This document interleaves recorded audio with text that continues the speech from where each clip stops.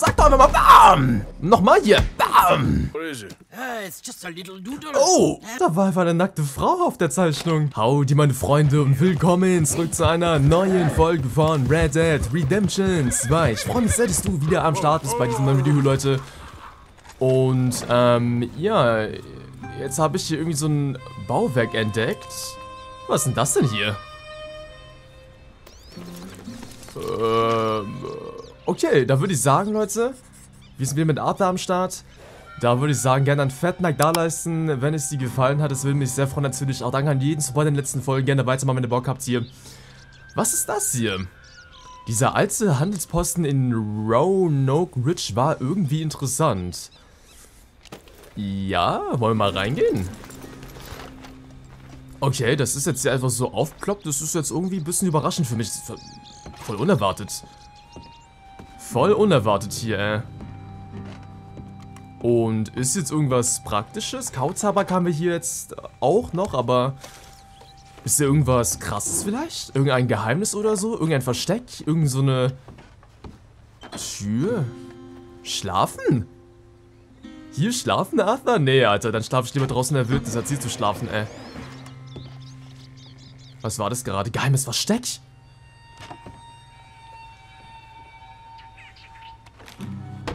Ah, da ist was Verstecktes. Oh. Okay. Okay, also mich würde es echt nicht wundern, wenn hier irgendwas passieren kann, in irgendeiner Art und Weise. Okay, dann würde ich sagen, Leute, ich habe gerade vor der Aufnahme auf der Karte die Henry Lemieux... Ja, jetzt ist sie wieder verschwunden. Hä? Wirklich, als ich die Folge gestartet habe, war hier diese Bürgermeister-Mission. Die ist jetzt wieder weg. Ich glaube, die startet nur in der Nacht. Ich glaube, nur in der Nacht. Jetzt ist es gerade wie spät? Ich schau mal kurz wie spät es ist hier. Ich glaube schon morgen, ne? So 6 Uhr, 7 Uhr ungefähr. Würde ich mal sagen. 5:55 Uhr. Ich würde dann sagen, wir schlafen doch mal bis in die nächste Nacht. Ja, es ist doch gut, dass hier eine Decke ist oder so. Noch ein Bett hier. Dann würde ich sagen, schlafen wir einmal. Bis zur nächsten Nacht. Und da machen wir die Henry Lemieux Mission. Und dann noch die Indianer Mission, würde ich sagen. Da würde ich sagen, Leute, wir hören uns dann gleich bei Saint-Denis. So, da sind wir auch schon, Leute. Dann reiten wir mal zu Henry Lemieux und dann mal gucken, was er so zu sagen hat. Denn wir haben ja auch den Bronze hier umgebracht. Ein wichtiger Geldgeber dieser Stadt. Ich glaube, da ist er nicht so zufrieden, aber ich bin mal gespannt. Das müsste hier sein, die Mission. Genau, Henry Lemieux. Oder ist es diese Mission? Hier? Ich glaube, das ist hier, ne? Ey, Cracky, geh mal weg hier. Du fettes Vieh, du. Genau, das ist ein Haus hier. Hier war auch diese komische Feier, wo wir alle erschossen haben auch. Ich weiß nicht, Lemieux. Was willst du von mir?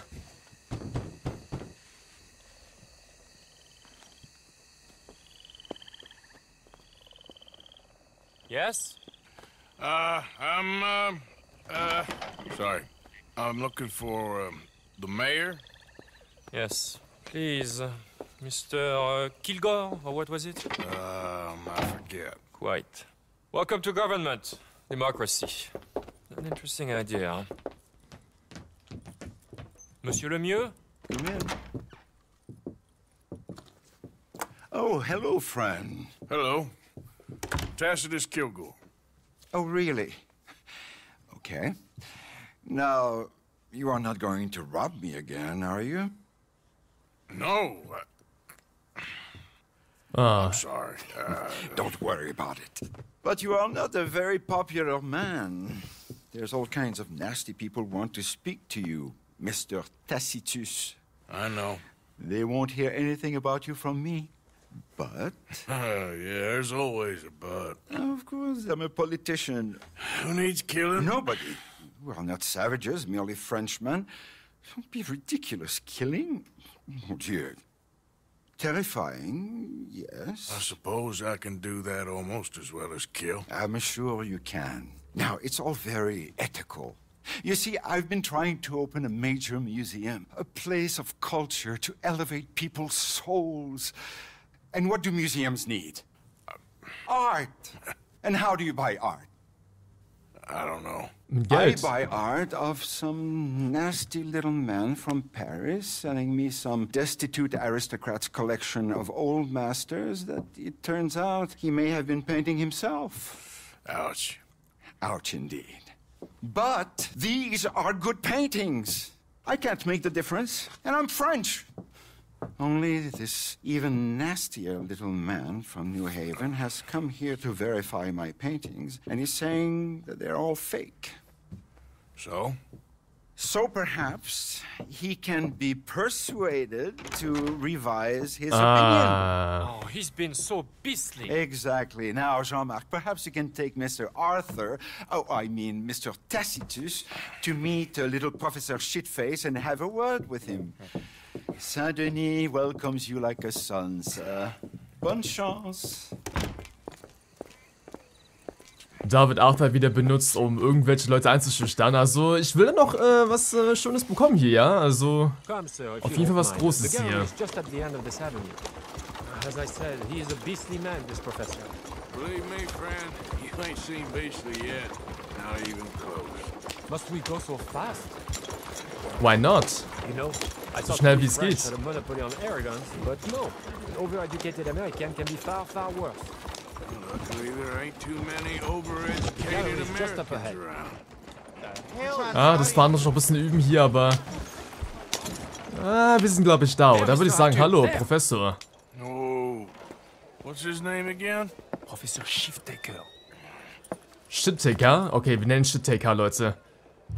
Professor Shit-Taker, folge Professor, bis er einen abgeschiedenen Ort erreicht hat. Okay, dann würde ich sagen, wir laufen einfach mal ein bisschen und hier die Luft genießen in Saint-Denis. Das Wetter genießen, das schöne Wetter, naja. Ah! Da gehst du schon rein, wa, Mr. Shitcare? Oh ja, das ist easy, das ist easy. Das ist sehr, sehr easy. Oh, ich glaube, da hat eine Frau gerade einen Mann geklärt oder andersrum. Gönn dir, Bruder, gönn dir. Hallo, Shitcare. Was geht? Professor? Excuse me. Können wir mal ein bisschen quatschen, ne? Über Kunst, ne? Mayor asked me to get a preview of your findings in there. The mayor knows very well what I've found. Every painting was a brazen fraud. That's a big claim. One that's gonna upset a lot of people. Myself included. I'm afraid that's just hard cheese. Now I've got a train to catch back to New Haven. Hold on. I see it's gonna take a fist in your face to persuade you. Oh, wait. Chill. Ey, sagt, es ist echt, okay? Alles von Da Vinci oder was auch immer, Van Gogh oder was auch für Künstler existierten, alles von denen, okay? Alles von denen. I couldn't. My reputation. Scheiß drauf, sag doch einfach, das ist echt und fertig. Sag doch einfach mal, bam! Sag, das ist echt, sag das von Da Vinci, Van Gogh oder was gibt's noch für Künstler? Überall, sag alles von denen. Original gemalt. Hallo, jetzt sag das jetzt. Sag, dass du's machst hier oder du stirbst. Nochmal hier, bam! Rede jetzt, hallo. Okay, komm, perfekt, das will ich doch hören, Bruder. Komm, Arthur, gib noch ein bisschen Geld vielleicht. Noch $20 oder so. Dann kann er vielleicht sich damit irgendwie eine Verbandskasten kaufen, wo er seine Verletzungen da behandeln kann. War doch ganz gut, war doch ganz gut. Yes, sir. I see that now. The thing is, now people are gonna look at those paintings and love them. So you're helping people, really. You know I'm right, Professor. Please, do not get me upset with you again. No, sir. You're right. You're very, very right. So you're gonna send the mayor what he needs.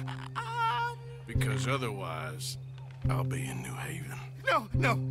We don't want that. Of course we I'll don't. write my paper this evening, sir. Very good, Professor.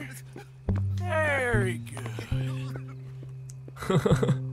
Ich muss aber sagen, ey, Arthur ist schon wirklich ein angsteinflößender Mann, wenn er es sein will, ne? Also, er kann auch herzerwärmend sein, aber auch ziemlich gruselig, Okay, würde ich sagen, kämen wir zu Jean-Marc de François zurück und da sagen wir mal Bescheid, ey, wir haben die Sache erledigt.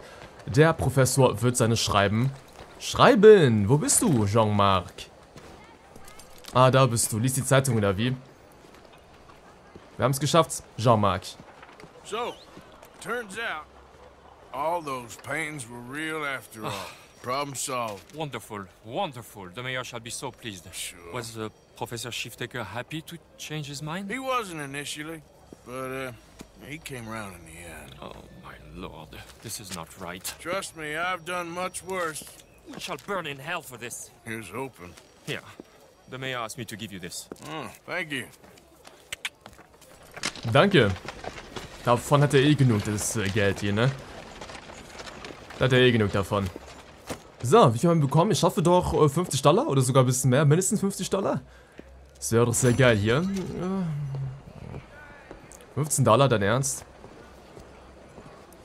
Dein Ernst, Mayor? $15, Alter. Na gut, okay. Ich sehe immer diese fremde Person-Mission. Wir können da auch vielleicht mal schauen. Der Weg des Künstlers. Ich glaube, einige sagten mir, ich soll mal zu einer Bar reingehen, um mal dort einen Abstecher machen. Ich weiß nicht genau, was es für eine Mission ist. Ich hoffe aber, die Mission ist spannend. Wenn nicht, dann machen wir heute noch die Hauptmission zu Ende. Mit den Indianern, ja, und dann mal gucken. So. Cracky, kommst du bitte zu mir, Cracky? Oder können wir einfach hinlaufen zur Bar? Hinlaufen können wir zwar auch, aber ich glaube, mit dem Pferd ist es halt viel, viel schneller. Deswegen machen wir es mal so. Ist hier noch irgendjemand, der mich ausrauben will oder so, Ich glaube nicht. Okay, dann würde ich sagen, gehen wir mal hier rein und ja, mal sehen, was derjenige von uns will. Ah, das ist der Typ. Das ist also der Typ. Buy me a drink, mon ami. Hello. Was? Nein. Sure, what you want? Randy. 2 brandies, bud. It's $2 a glass. Oh, better be good then. It's the best. Thank you. Santé. Ehrenmann auch da. It's quite a country you're building here, eh? Well, me personally? I don't know. What do you do? Mostly, I just shoot people. How very American of you. I love it. What do you do? Oh, mostly I pose, I show off, I complain. How very French. I know. I am ridiculous. I have been all over the world. I have seen the sights, and I have discovered the one eternal truth that I am a pies, how do you say, old ass. Asshole. That too. That too. Well, at least you have some self-knowledge. Where were you on your journey? All the civilized world. Painting my little pictures, meeting the locals, you know. You a painter? No, I'm a whole ass. I thought we had covered this. Yeah, but you paint. Not according to salons at Paris. No, according to them, I cannot draw, I cannot paint, and I should go away. And so I went away. You miss Paris? That smelly, filthy place with old buildings and ghosts and shit and French people. I have that right here. I guess so. You know, Arthur. Charles. You know, Arthur? Don't believe in art. It's lies. Believe in women. They're the truth. Art is lies, but the vagina, that is truth. Breasts is truth. Art. It's for idiots. If you say so. Ah, trust me, I've tried both. One is better. Much better. Das glaube ich dir, Bruder. So, I must be boring you. But here. What is it? It's just a little doodle. Oh! You know, entirely worthless unless you want to wipe your bottom with it. But I wanted to say thank you for the drinks. Well, that's very kind, Charles. Da war einfach eine nackte Frau. Good meeting you. Da war einfach eine nackte Frau auf der Zeichnung. Okay, das kann ich nicht zeigen. Das kann ich nicht zeigen. Ja, das kann ich nicht zeigen. Klar, so eine Zeichnung und so, aber ich bin bei sowas immer sehr vorsichtig. Okay, das war mal ein interessantes Gespräch. Sehr interessant. Okay, da würde ich sagen, wir haben jetzt mal genug Nebenquests gemacht. Ah, das ist Gefängnis, weil genau, Da würde ich sagen, reiten wir erstmal zur nächsten Hauptmission. Und das ist ja Captain Monroe, stimmt. Okay, da würde ich sagen, Leute, wir hören uns dann gleich bei Captain Monroe. Und ja, dann machen wir die Mission Ehre unter Dieben. Bis gleich, Leute. Ist hier jemand in dem Haus oder... Man muss ja echt alle Häuser abklappern in dem Spiel, ne? Also man weiß echt nie, ob man hier irgendwas entdecken kann.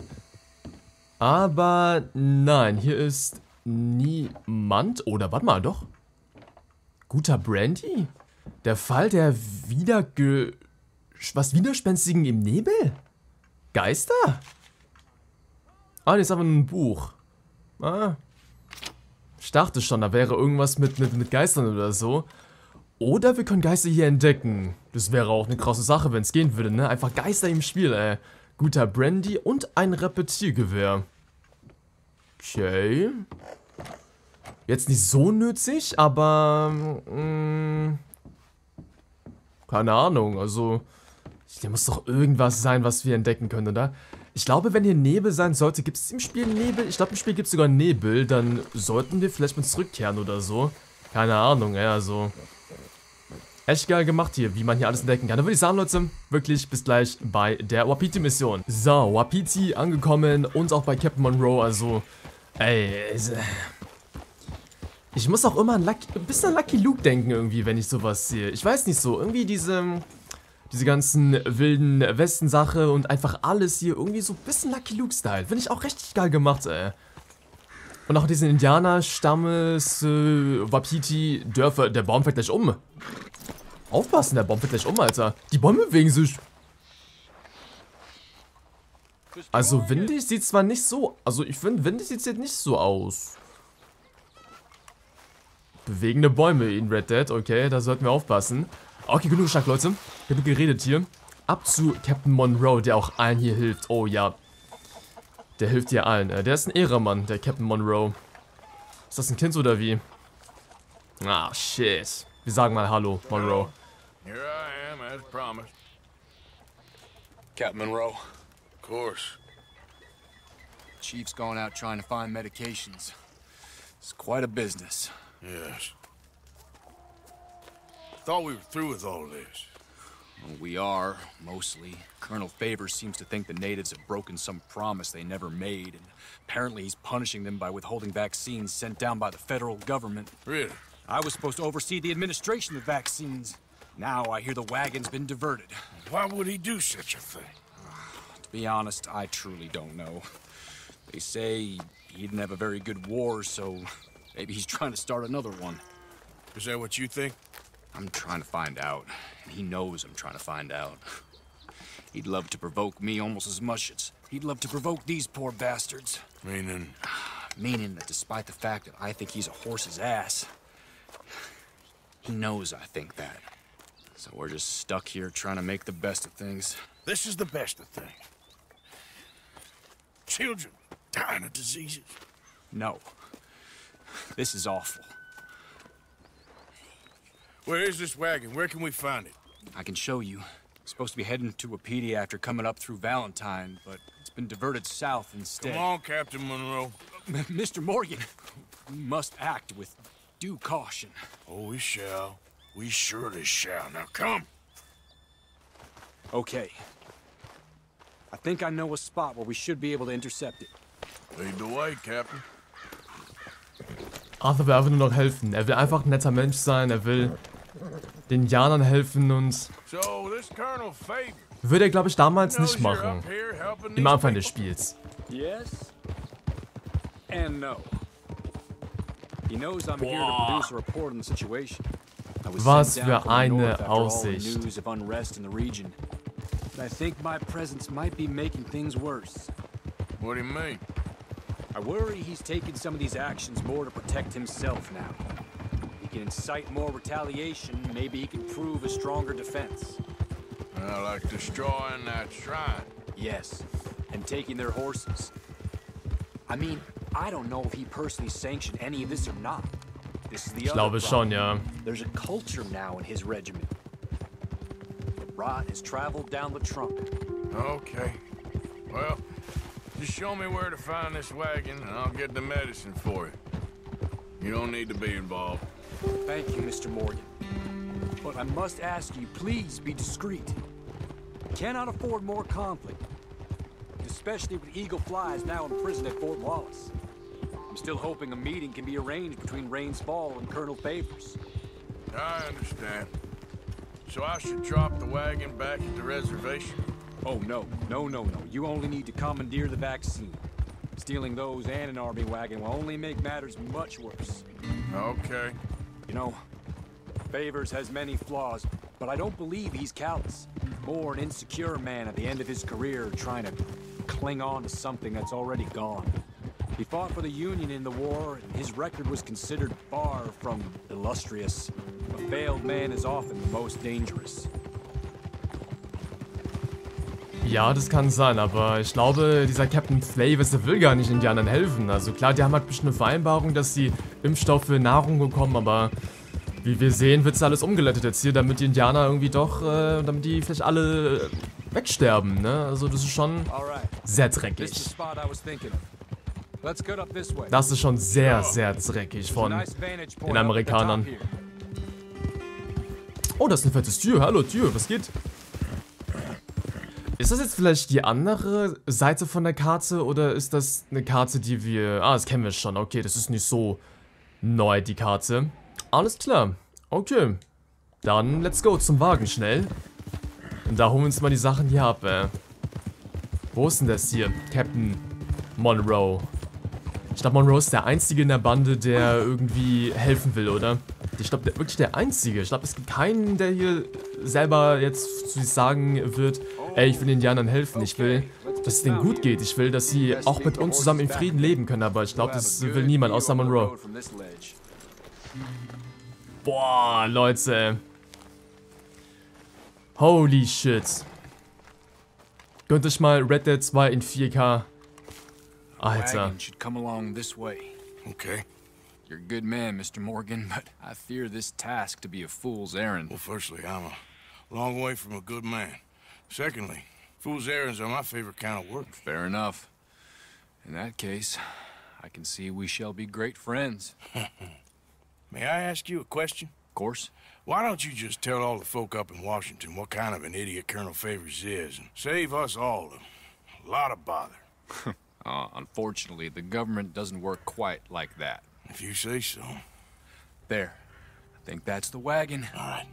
Get yourself out of here. Just remember to keep it clean, understand me? Don't worry, I'm as clean as they come. Not all I do is clean. Well, good luck. I'll meet you back at the reservation. Try not to get yourself killed, Mr. Morgan. No, now, I can't promise. Hol die Arznei aus dem Vorratswagen. Das machen wir in der nächsten Folge, Leute.